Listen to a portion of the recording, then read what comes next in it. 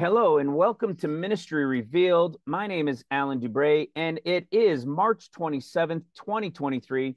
Welcome to the video I am calling the Intro to the Intro series. This video is meant to be shared with anyone and everyone we can get it to help people understand a mystery or the mysteries that are revealed within the Gospels and what these mysteries tell us about the is to come. What understanding do they give us about what is to come?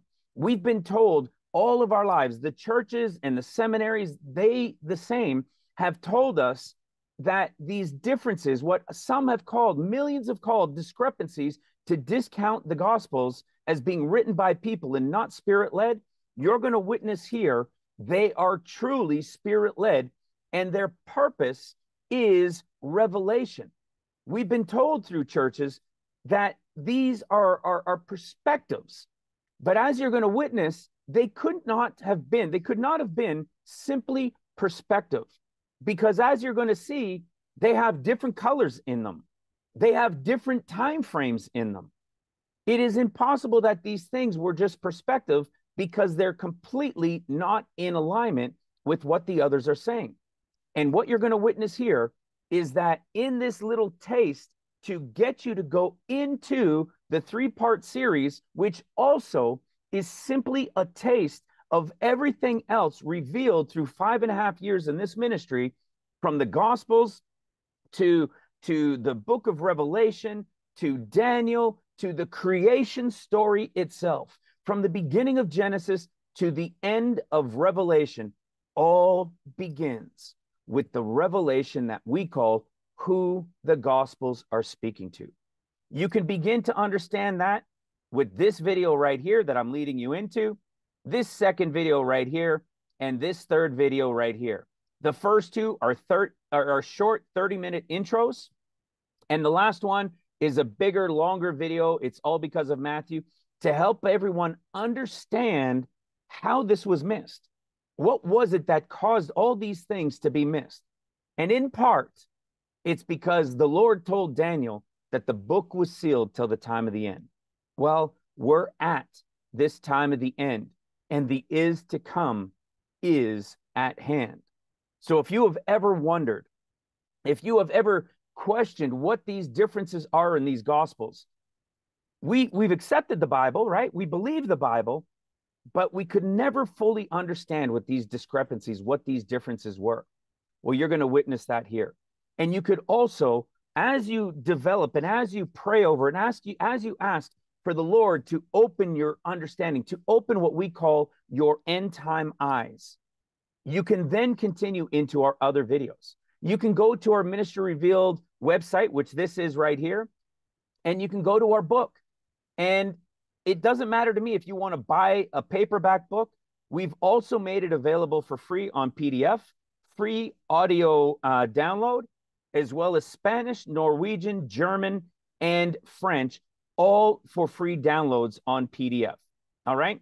The other thing you could do is you can actually read the book right from the website. Okay. So it's not about buying the book. It's about making it accessible for everybody who wants the opportunity to dig deeper into what this revelation is all about, what these Gospels are truly, truly telling us. You'll be able to find this video that you're watching right now in the intro link in the menu box on ministryrevealed.com, and it will replace this one. It'll push these 3 videos down, and it'll be right here. You'll also be able to find it at Ministry Revealed YouTube channel, which you'll find on the homepage. It'll replace, it's the All Because of Matthew. So you can always send people this link as well.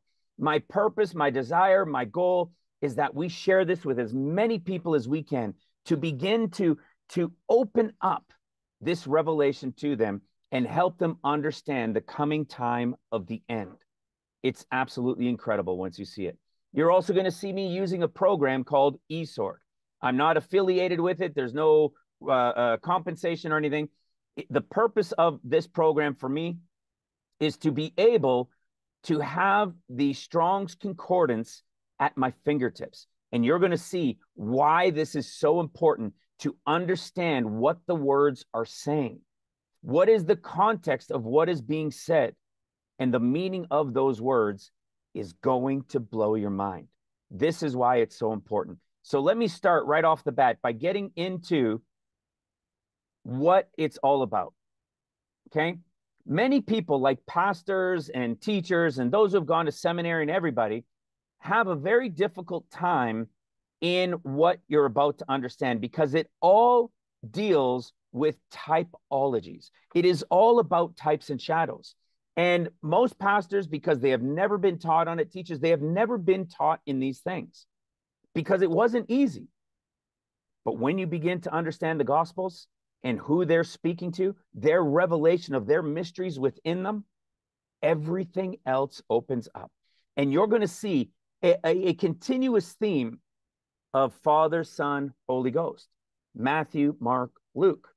Pre, mid, post. You see? It's all in threes. And I'm telling you, it's going to excite you. It's so beautiful. But how do we know that we can truly believe and understand in these typologies? Well, Ecclesiastes 1:9 tells us. It says, the thing that hath been is that which shall be, and that which is done is that which shall be done. There is no new thing under the sun. So it's saying the Old Testament, the was, and the New Testament, the is, which is from the beginning of Christ until the moment of the end of days begins at the pre-trib. The was, the is, both help us and reveal to us the is to come. This is exactly what it's saying. And I'm going to help you here and now begin to understand these differences, and it will unlock. So be sure to pray. Ask the Lord to have his Spirit reveal to you the understanding, to be able to follow it and diligently seek and search it out for yourself in what we call end time eyes. Watch this. Let me show you just two or three incredible ones within the Gospels. In Luke 23, before, as Jesus is going to the cross, it says they arrayed him in a gorgeous robe. It means bright, clear, gorgeous, radiant, white. When we go to Mark, in Mark's gospel, it says that Jesus was arrayed in purple. When we go to Matthew, it says that Jesus was arrayed in scarlet. Do you know how many pastors we've asked to see if they knew what this was? Most, I think every single one that I have heard back from, not a single one realized that there were actually different colors that had been given through the Gospels. And why is that? Because everybody's focus is always Matthew, and Mark and Luke in the Synoptic Gospels are just looked at as little add-ons. You see, this is the mystery of who they're speaking to and what their portions are in relation to the is to come. This is a mystery that reveals the is to come. If you'll notice, as you have read the tribulation or the revelation, you'll notice that the tribulation colors are what? Purple and scarlet that the woman was dressed in. The harlot of Babylon, right? Purple and scarlet. But not white. Who wears white? A bride, right? A bride. Well, watch this. Let me show you another beautiful one. In Luke chapter 23, the last words Jesus says on the cross is, Father, into thy hands I commend my spirit. Right? Just, Father, receive me. Okay? And he's gone. Right? Well, eventually he's gone. What do we get in Mark and in Matthew? This is why you're going to begin to understand why it's so important to have the Strong's Concordance at your fingertips. It says, my God, why hast thou forsaken me? And the word forsaken means to leave behind. Was Jesus believing he was about to be left behind? Absolutely not. Well, guess what? It also says the same thing in Matthew's gospel.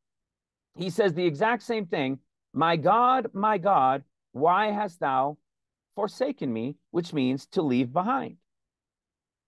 Did Jesus believe he was being left behind? Not at all. It was prophetic. It was prophetic, brothers and sisters. This is what this revelation is all about.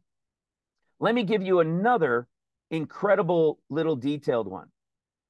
If you go to the end of each gospel of the synoptic gospel, starting in Luke, you see that at the end of it, Jesus is carried up into heaven. The word carried up means to take up or carry up and so forth. When you go to Mark, you see, if they were all the same, you would think it would be the same storyline, right? What does it say in Mark? He was received up. And the one from Luke is the Greek word 399, which means to carry. And the one in Mark is the Greek word 353, which means to receive. Why the differences?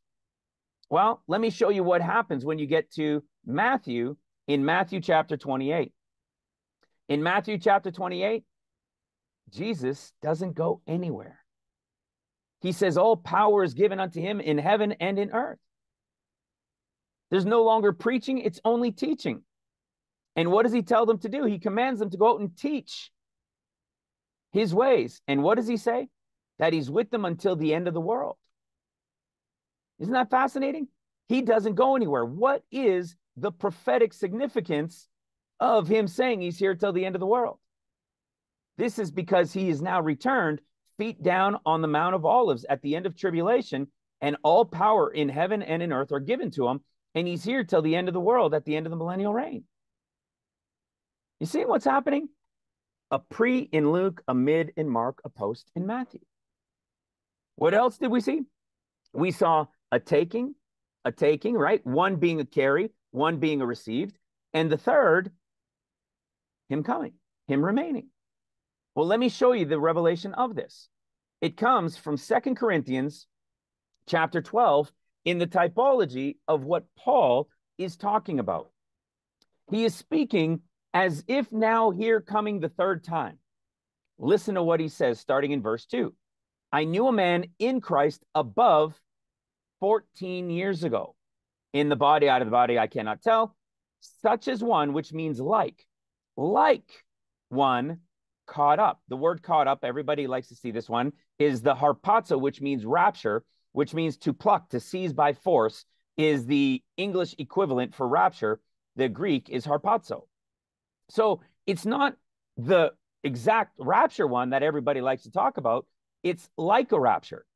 And this like a rapture, first one, they're going to the third heaven. This is the Luke, the gorgeous white robe. This is the one carried up.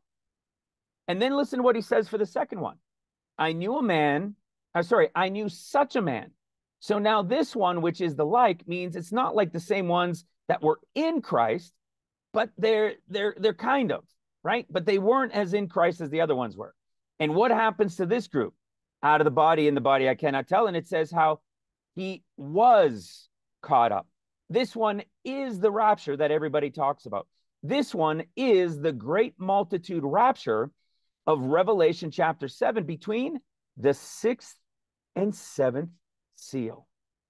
Where does this group go? To paradise. This is the mark received up. And so what is Paul saying being here above 14 years ago? Well, he's speaking as if he's what? Now come the third time. The third time I am ready to come to you. I will not be burdensome to you. I do not seek yours, but you. What is he saying? Now I'm coming. The typology is like Christ coming feet down on the Mount of Olives.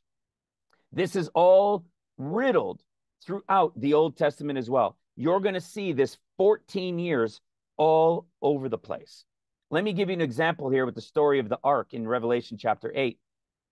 After the dove is sent out and then goes back to the ark, we see a typology of days as years. And you're going to see this happen a lot within Scripture. You may have even heard certain pastors talk about a typology that days have a reference to years in the end of days. Well, we see here that the dove is brought back into the ark, and then it says it stayed yet 7 other days. When it goes out again, it says that there was an olive leaf plucked off in the dove's mouth. Well, this olive leaf also means a branch. And it was what? Plucked off. What did the word harpazo mean? Right? What was the word for harpazo? to pluck. You see, those that are grafted in, the Gentiles grafted in, now that branch is being plucked off. 7th year of seals. And then what happens? Then the dove goes and stays yet 7 more days, 14 total years. And when these 14 years are done, the dove never returns again. And then you have the ark story as if the 600 years, first year, month, and day is like the 6,000th year. It's incredible. And look at this in Genesis chapter 8, verse 10. You would think these 2 words for stayed would be the same. Yet the second one literally means to wait and be patient. That's what we would expect they would mean. However, look at what the definition of the first one actually is.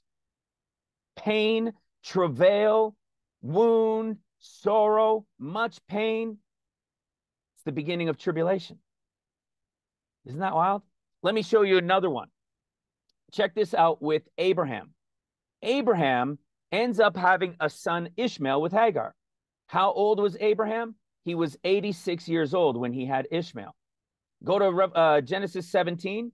When Abraham is 99 years old, okay, 13 years have passed, the Lord God makes a covenant with Abraham and his household and so forth.